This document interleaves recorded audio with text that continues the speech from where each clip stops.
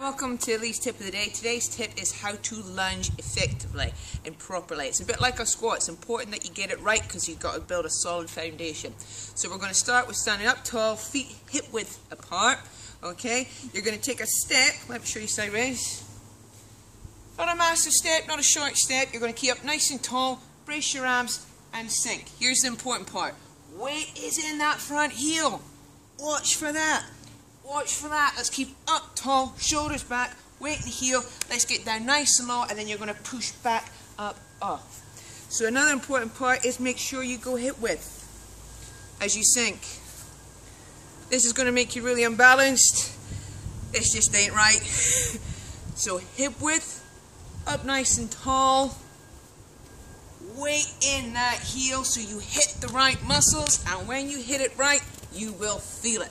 So again, give it a go, and if you've got any questions, then leave your comments below.